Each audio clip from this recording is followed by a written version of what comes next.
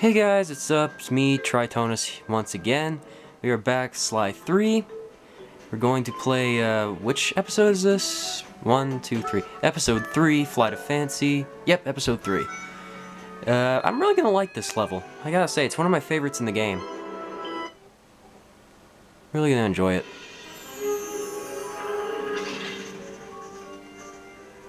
Bentley was obsessed. Every night he'd pore over the blueprints to Dr. N's fortress. And doodle all over them, apparently. Into the Cooper vault. He soon came to the conclusion that there was no way inside unless the gang picked up a dedicated RC specialist. An expert who had mechanical and piloting skills far exceeding his own. It's very big of him to admit that there are people better than him at that. Uh-oh. Chat room. After weeks of searching techie chat rooms, he finally found someone who could keep up with him intellectually. A gearhead genius out of Holland named Penelope.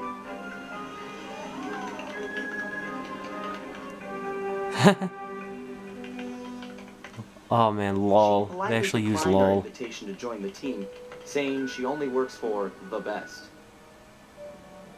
The best of the best of the best. Of the best was her boss, the Black Baron. Whoa! A big-time dogfighting champ up there in Holland. Must have stolen that mustache from Tom Selleck. But he's even set up an international competition called Aces to attract worthy opponents.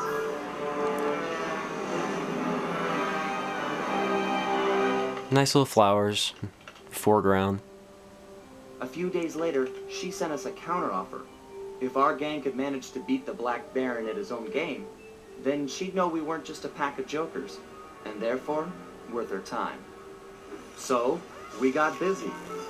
With no time to lose, Bentley and Murray worked to put a plane together, while I got my pilot license the fastest way possible. Even though the picture on the license looks nothing like him, but oh well. We proved to this Penelope that the Cooper gang was up for the challenge. Oh man, he's asking her for a pic? Are you serious? We went along.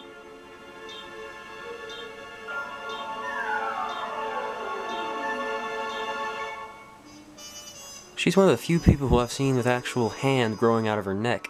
Did you see that?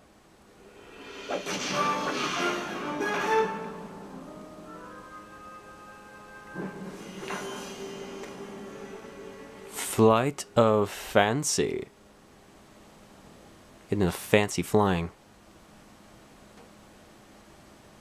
Scoop up beep up beep up up up. Okay, anytime you wanna do this, come on. Here we go. Oh, the guard's got shiny stuff in his back pocket. Oh, Carmelita's here. That's a positive and a negative, I guess. Brightens up the scenery, gotta admit.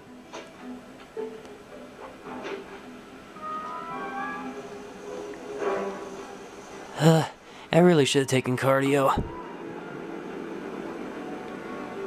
Bridge was making noise even though it wasn't really doing anything.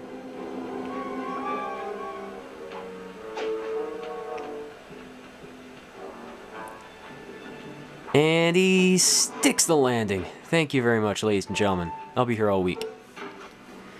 Alright, it's time to check the ThiefNet computer, see if there's anything worth buying. Hover pack, I gotta get that for later. That's pretty much... Paraglider, thank you, I've been missing that.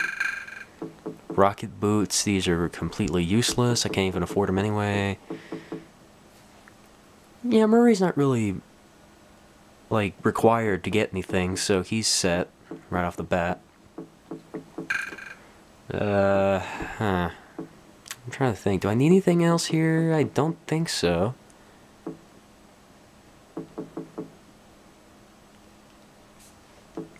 Let's get the smoke bomb just for the heck of it. Just because I feel like splurging.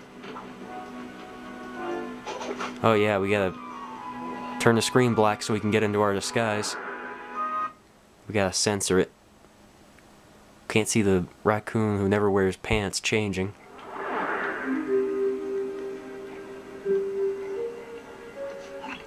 If we're gonna succeed in this year's Aces competition, we'll need to learn who we're flying against. What? They keep the flight roster a secret? Correct. In years past, competitors would go out at night and sabotage each other's planes in preparation for the next day's dogfight. I get it. So now they keep the lineup a secret, and no one knows who to mess with. Precisely. Looks like you're a good pilot, but we've only got one plane. Reaching for the sound system remote. You know, normally I'd make some sarcastic remark about how overwhelmed I am by your confidence in me, but those are some grim odds. And, well, you know, I'm always up for some sabotage. Glad to hear it. Now, the roster is kept secret from the pilots. What kind of but not booze is that? What's the name of that? Iota? Do we have a mole on the inside? No, I think it's that hotel. Our friend, Dimitri, has been hired to give Iota. color commentary during the dogfights. He'll know where the roster's hidden. Scout him out somewhere in the hotel lobby, but be careful. If you start a fight with the other pilots, we'll be kicked out of the competition. Sure, we all play nice until tomorrow. Then we blow each other to bits at 300 feet. He's got a point. I mean, if we're all going to be killing each other tomorrow anyway, why not get into a fight today? Because we couldn't kill each other tomorrow, that's why. I gotta say, this is a pretty ritzy place. Well, not ritzy, but it's pretty fancy. I mean, you got all the flags all over the place. You got a nice little cozy fireplace with a giant hunk of meat cooking over it. A non-egotistical picture of the Baron, of course. Whoa, look at... Are you guys seeing this? That's one of the guards from Dimitri's place back in the last game. Reference much? Oh well. Moving on. Now you see we're standing right here, but look where we have to stand to start talking to him. Dimitri, funny seeing you here. Never pegged you as a flyboy. Like a dance floor with many lights, I have many profiles. They don't even try to understand the silky enigma of Dimitri. I only seem to think you might have a copy of the Aces flight lineup. That true? And why should I talk to a two-bit Rudy Poot crackerbox like you? Question mark in bold. Why? Looks like I'll need to intimidate him a little bit. Ugh, with pleasure. Alright, start talking before I shove your tail down your throat. No, that's not an option. Okay. Oh, actually, that could be an option. Let's try it.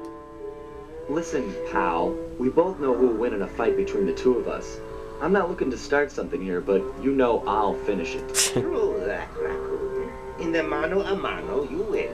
But look around, you soft sock. It's a supersized aviator blowout.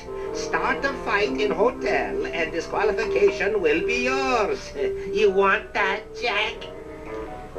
He's got a point. Oh well. Let's try to threaten to expose him. You might want to think about talking, pal. I could always rat you out to the Black Baron, then you'd be out of a job. I'd have no job, and you'd have no not a flight lineup. Go ahead, blow that whistle. I'll be seeing you in the loser's hot dog banquet. I hate the smart ones. Okay, let's use the logical argument. We both know you're gonna tell me. You wouldn't have bothered showing up if you didn't want to talk, so spill it. I know, but to talk is like sitting on an electric chair. The Baron has eyes and ears and fists. Dimitri will be discovered, and the jig is pinched. The jig is pinched? Never heard that one. This guy's paranoid. Looks like I need to calm him down a little. ... The dots were important. Had to accentuate him. Compliment him, make him feel good, swear to keep it all a secret, promise to protect him. Let's promise to protect him. If you talk, me and the gang will protect you.